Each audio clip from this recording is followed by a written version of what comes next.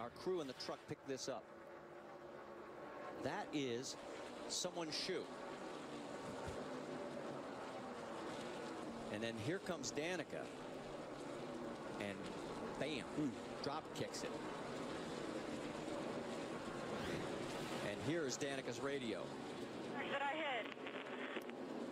Okay. See that? Window gets open because she carried too much speed into the corner. She was able to hold on to the spot, though, and it looks like there's no serious damage. Something's wrong with my steering. Yeah, she is Exactly what happened to the 23 of Stacy. Yeah, he gets back into the accelerator a little aggressive. You got to remember that the tires are pretty much worn out at this point. Goes around up against the wall, and what the problem is here is he just can't go anywhere. You know, the car might still be running, but he can't go anywhere. Trying to turn the car around, nearly got into the front of Jacques Villeneuve. And luckily Jacques was slowed enough that he had time to take the evasive action and keep his car out of harm's way. Getting into turn 13, gets in a little hard and gets across the apron, the curb. Kept it off the wall. Yeah, and that's a compromised position to be in with all those cars coming down that into turn 13. Yeah, he's almost right at the exit point of that car. Dexter was 2 laps down in 34th. Yeah, and you can see the damage is already done with the left front tire, and then he finishes it off a big impact in the outside of the wall. The way he went straight through the turn, it almost looked as though he might have had a brake problem.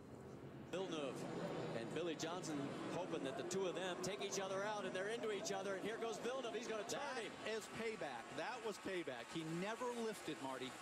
He never lifted coming off of turn 2. So Villeneuve takes over the race lead. Billy Johnson moves up to second. And Brendan Gaughan is in third. What a run for Gaughan. Yeah, we're going to watch a replay of this, and you follow along with me. He never lifts after he gets him sideways. Let's just listen to this.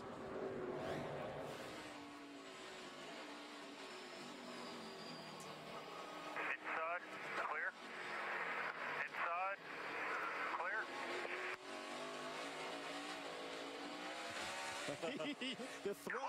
The throttle tells the whole story. Excuse me, pardon me. Tagliani forces his way. He sure did. Now he's going to have to bang into Hornish, and he somehow manages to take the lead. Yeah, and this is in the past. This is where Villeneuve has come unglued.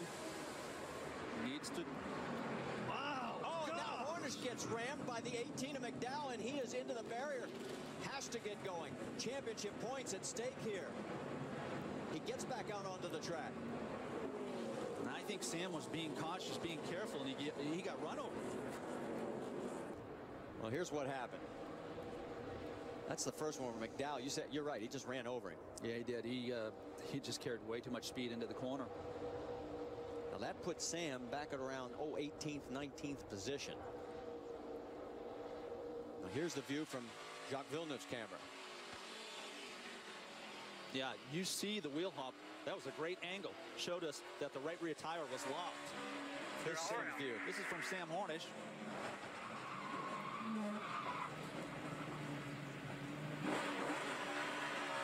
Now here's the second incident. And that is the 59 of Kyle Kelly turning Danica. Oh, and then the 01 of Mike Wallace tries to take an evasive move and collects the 12 of Sam Hornish. Kyle Busch.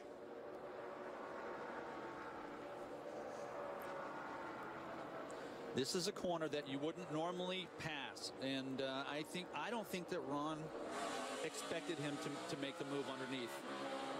Kyle's obviously sizing him up here, going through the right-hander, number 5.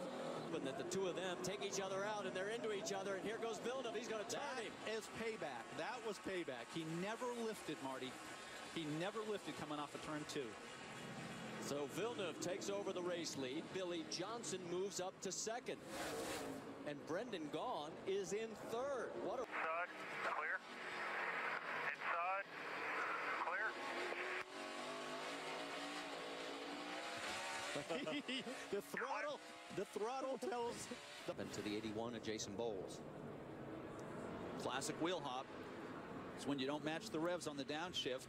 The only way to get out of a wheel hop is to either push in the clutch or tap the accelerator. It's a hard thing to do as a driver when you've overshot the corner. Look at Tagliani coming in deep. Contact back there with Gahn in the 33. Tagliani goes around again. And now Gahn goes around. Sadler somehow gets through in the 2. And Sam Hornish gets through in the 12. Boy, there's a lot of debris in that corner. Jacques Villeneuve focusing on hitting his marks. The idea of getting back to the white flag. We get back to the white flag, then it's official. Bliss, he's got all kinds of damage. The potential exists for a crazy restart because turn 1 and 2 are so tightly bunched together. Watch, 3 wide entering turn 1 won't work. Brendan Gaughan gets crossed up, corrects into Alex Tagliani. Then when you get a car in the grass, you're along for the ride. Can't steer, can't brake. You see the 3 of Austin Dillon, the 2 and the 12. All the championship contenders got through. Here's another look.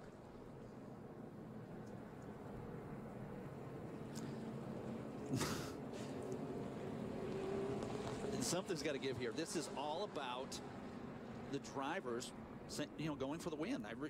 When you're put in this position as a driver, again, you become very narrow-minded.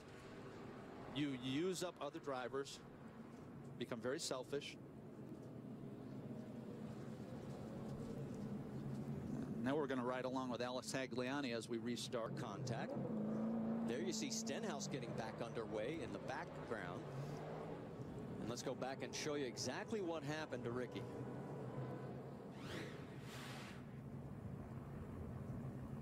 He actually didn't get any help. Well, he actually had contact with the 22 car, and then you see everybody else spinning behind. Oh, there goes Kyle. Yeah, Kyle gets hit in the right rear. That's what put the 24 in. Now watch this contact between the 6 and the 22.